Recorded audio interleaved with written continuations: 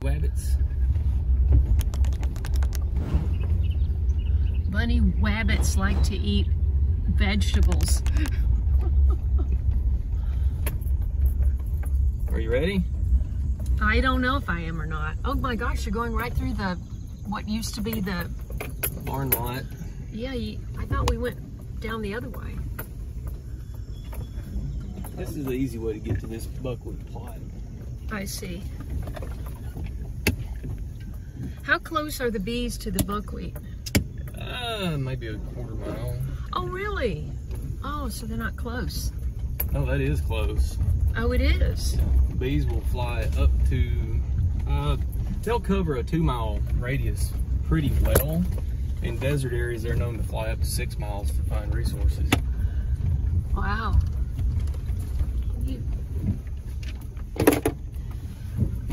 I think I have been down here. This looks familiar. Is this how we went before to go to the river? Many years ago. Well, yeah, everything was many years ago. So this is my nephew, Nathan. Hi, Nathan. Hi. He has driven us to the buckwheat field. Wow, look at that. And why did you say we don't have to worry about snakes? That stuff is waist high. Because I'm not worried about snakes. Okay. Are you armed or something? No. The two most common snakes around here are the North American racer, which is, I think, Latin name Coluber constrictor, and the gray rat snake, which is a Pantherophis spiloides or something like that. Anyway, they're both harmless constrictors. So we do have the odd, very rare timber rattlesnake, but they don't live in this type habitat. And copperheads, and they also don't live in this type habitat. Okay. So, the copperheads prefer wooded areas. The timber rattlesnakes prefer south-facing slopes with mix of timber and some rock outcrop, and that's just not what we've got here. This is a field. It's a field. We're just going to be standing in a field. Yeah, so you may see a rat snake or a black racer, but that's about it. And since you called it a rat snake, a constrictor, is that how? Because I understand they kill they kill poisonous snakes. No, rat snakes do not. They don't eat other snakes, but black racers or North American racers will eat other snakes. They're not really big enough to eat a bigger timber rattlesnake, but they will eat copperheads. The eastern king snake is the one in this part of the world that preys very heavily on other snakes. So other poisonous snakes. Yeah, and we've got some of those, but not a ton. Not a ton. Wow. Okay. Well, hi. This is Nathan, and he has started a new company called Duck River Honey, and he is taking me on a field trip today. This is very exciting. So let's go.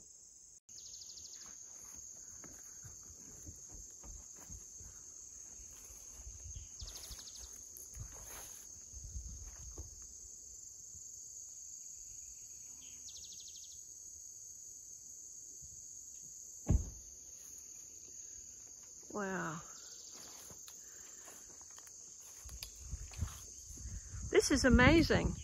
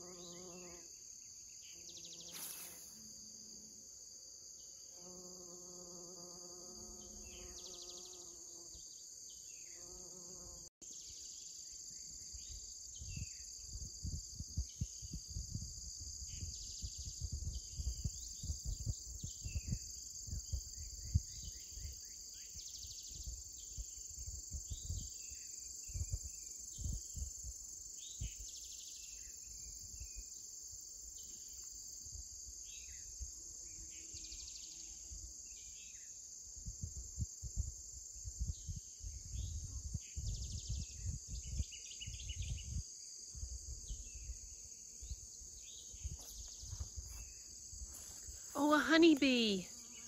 It's so rare to see one for me. Hi, friend.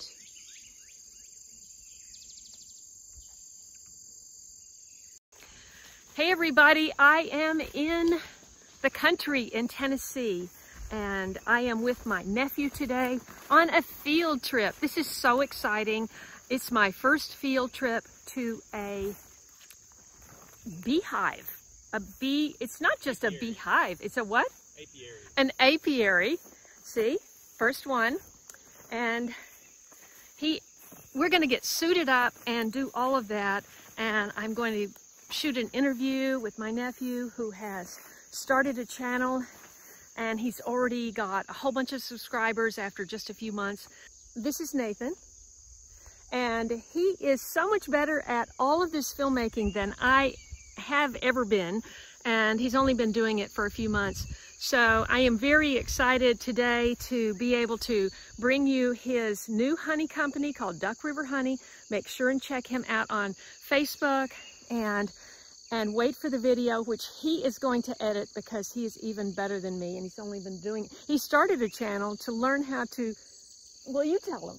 Yeah, I started a channel to learn how to do video and editing, and then it started becoming more of a thing. So yeah, but you already had the bee operation going, right? I had that going, yeah. And beekeeping's really hard starting out. There's just a lot to know. They're just a different creature, and I feel like a lot of new beekeepers start out and then hit some failure and get discouraged and quit. So my real goal in my channel is to encourage new beekeepers and help them to be successful, so that they'll have fun, fall in love with it, and help the bees. And did you fall in love with it? Oh, I absolutely love it. I grew up on a farm, of course, and we had cattle and stuff, but I've had exposure to a lot of different avenues of agriculture, and beekeeping is by far my favorite.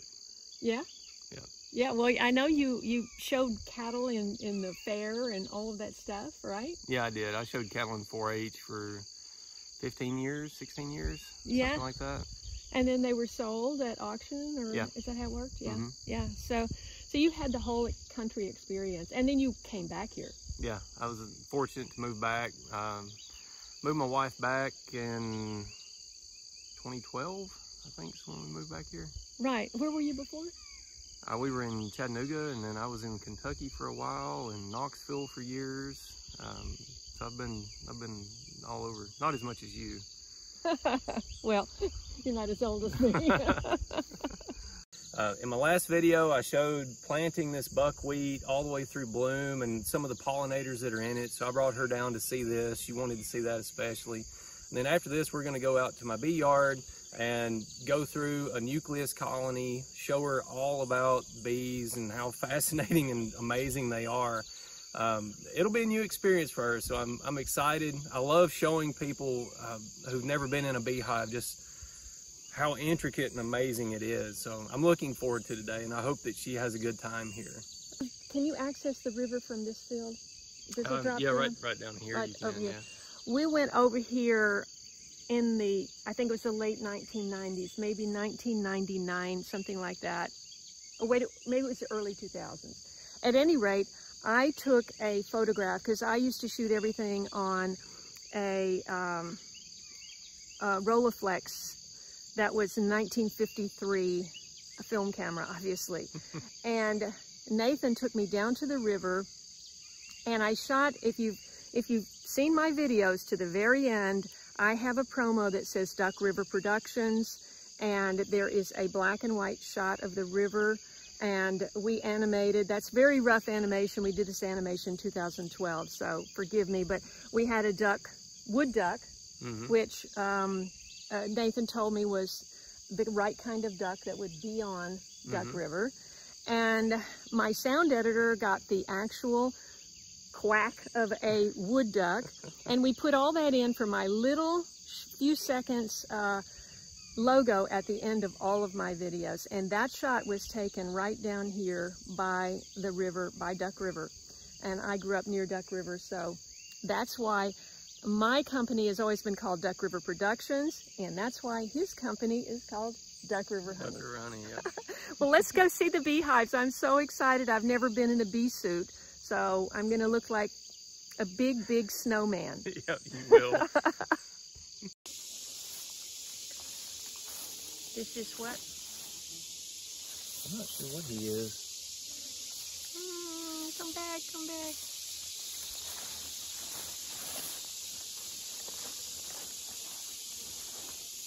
Oh,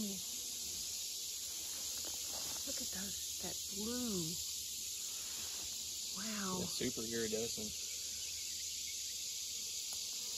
They really flutter a lot. Mm-hmm. Gorgeous orange spots.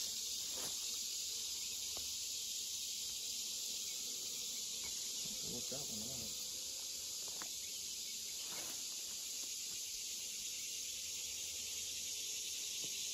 Wow. Turn around, turn around.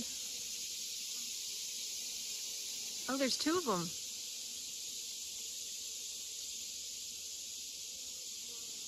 Wow. That other one is a spice-bush swallowtail. Are they different?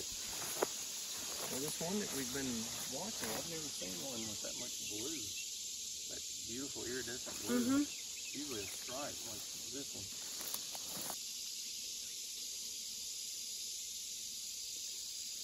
Oh, it's an older one because... Yeah, it's had a bird strike.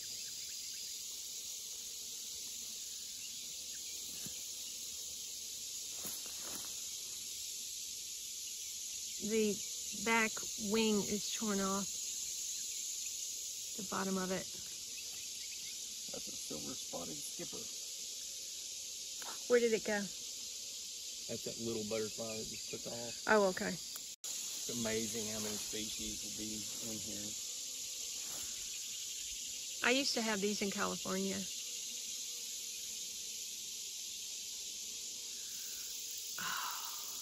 Buckwheat only produces nectar in the morning. Oh, that's why they're all here. Yep. Hey everybody, we are at the hives and I am going to get into a bee suit for the first time in my life.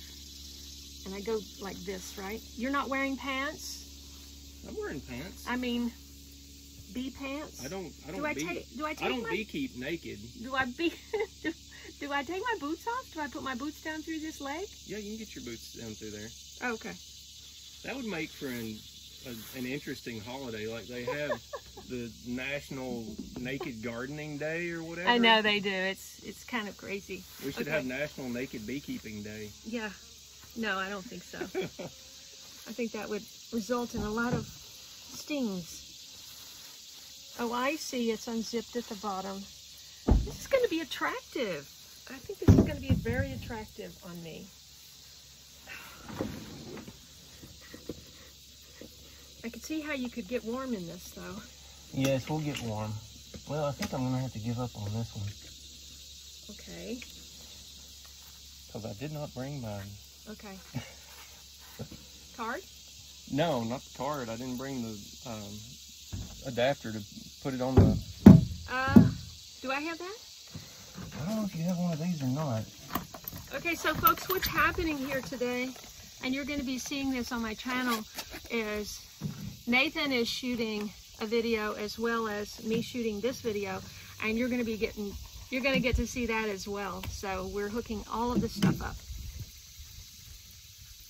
Now what do? Do I zip this? I zip everything, I guess. Yep.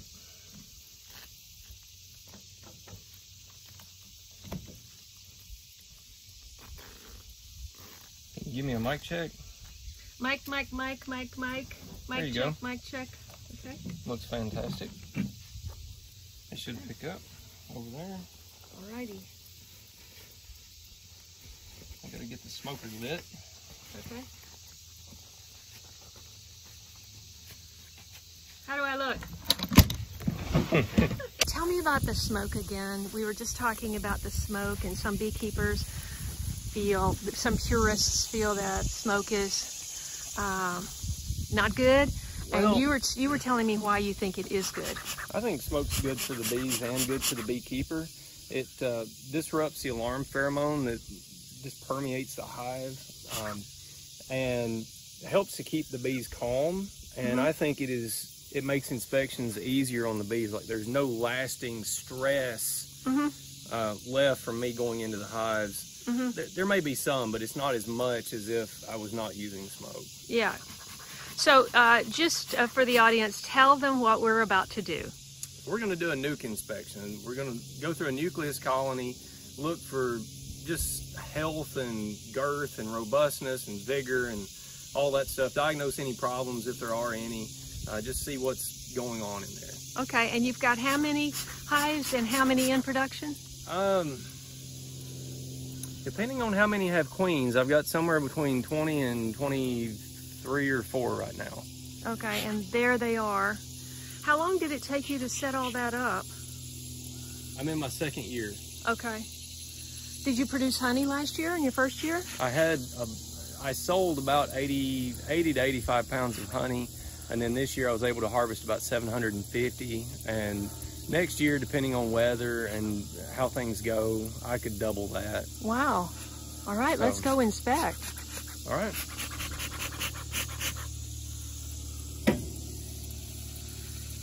Is there anything that I need to know in terms of doing anything? Just move slow. Okay. And? Don't make loud noises. Okay. I hope you're not wearing perfume that smells like bananas. No, I've just got that pyrethrin or whatever. Permethrin's fine. Okay. There are some ticks around the hives, so just be calm. Okay, I will. You've got a really good bee suit. That's an Ultra Breeze. I've never been stung through one. I get stung through my gloves sometimes, but I don't get stung through that suit. So far, it's going well. He's not seeing any problems, but I had to come and get a drink of water.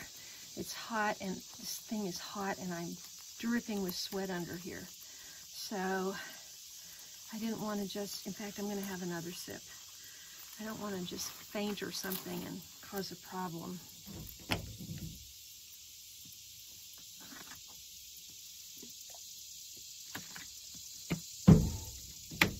And that is electrolyte water for all of you who are concerned about me.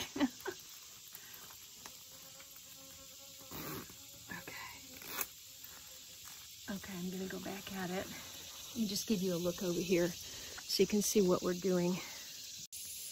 Nathan found some baby bees being born, and you'll be able to see all of that intricate detail and everything from his video, so you'll have to watch that. You got one headhunter bee chasing me. Uh-huh. Don't take your veil off yet. Oh, okay. It's not off, but I did take a drink. Okay, so here's the update. The hive looked great, and you're going to see all about that in Nathan's video. And we're going to go over and see an even bigger hive. As soon as this bee is no longer after us, we're going to take our hoods off and hop in the car. I would say that we were about average this year, but this is, I think, the year of brood 19, which is one of the largest brood emergences. But I think it's more east and north.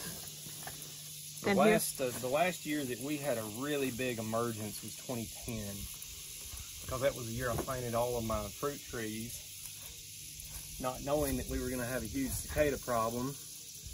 And of course, headhunter bee. She followed me over here. Yeah.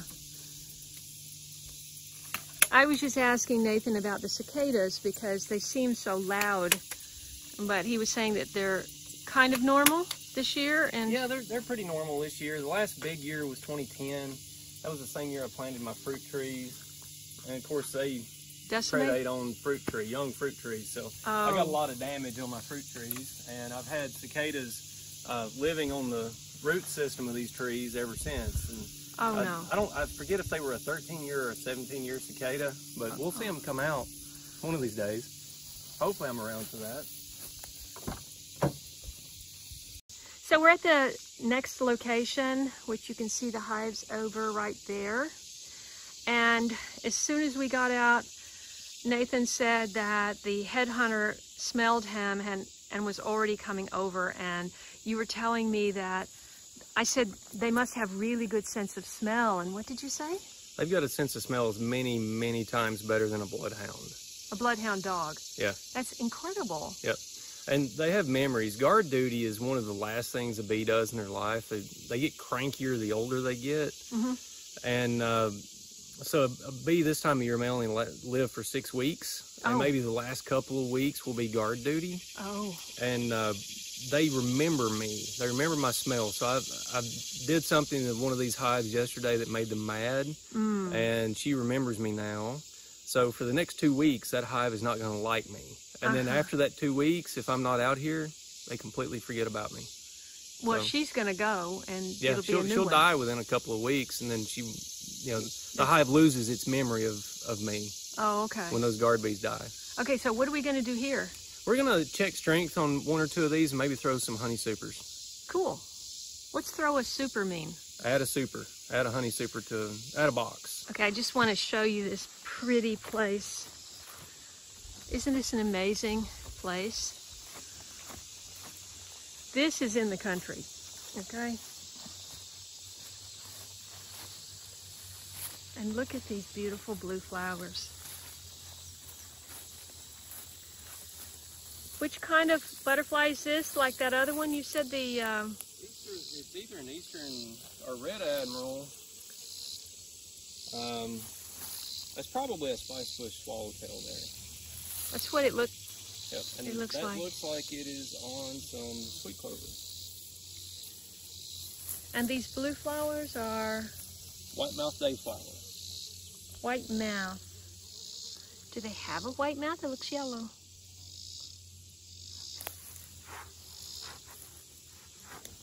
Do the bees really like them? The bumblebees use them a lot. The honeybees will some, just when there's not much else to work.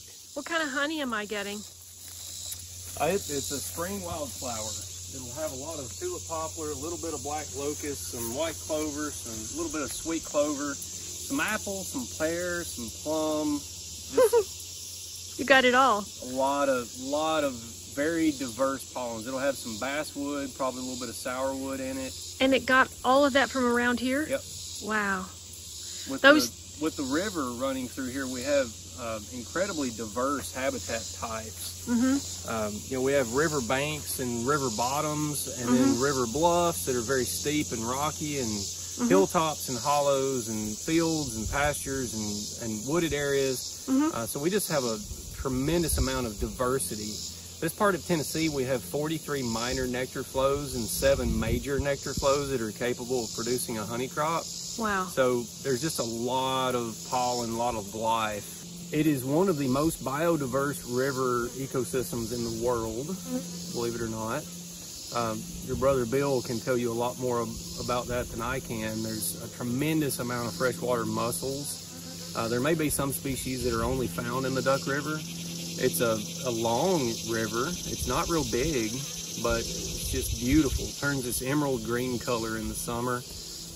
It floods heavily and will turn all the river bottoms into a lake in spring. Wow. It's still pretty wild, pretty untamed, and just gorgeous. I think it's one of the top scenic rivers in the country. Yeah, it's beautiful. It really is beautiful. Well, I better get my glove on because there's a lot of bees flying around me. Yeah, this one right here wants to sting me in the face. Okay, everybody, we have done the hive inspection and I had a great time. This was a great experience for me. I've never been really around bees at all. And I want to thank Nathan, and I can't wait for you to see his video. He's going to do a really fantastic video with all his cameras and editing and everything. Don't oversell it. And you'll see, well, it's a lot of technical stuff, right? So I'm learning. I'm learning a lot. Well, I mean, the technical side of beekeeping is kind of what we covered, right? Yeah. Yeah, in your video. And so thanks so much for following my channel. I really appreciate it. And please go over and check out Nathan's channel called Duck River Honey on YouTube. And his website also, same thing? Or yeah, duckriverhoney.com. .com. And hey, maybe even get some honey from him. He's got a Facebook page, and certainly if you're local, somebody could come and buy honey from you, right? Yeah. Okay, super. Well, thanks so much, everybody. We'll see you in the next video. Don't forget to subscribe. All right, let's go. Well, that was really interesting. I'm glad I had the chance to experience bees close up and get some great information. I hope that was enlightening to you as well. At least his video will be. So thanks again.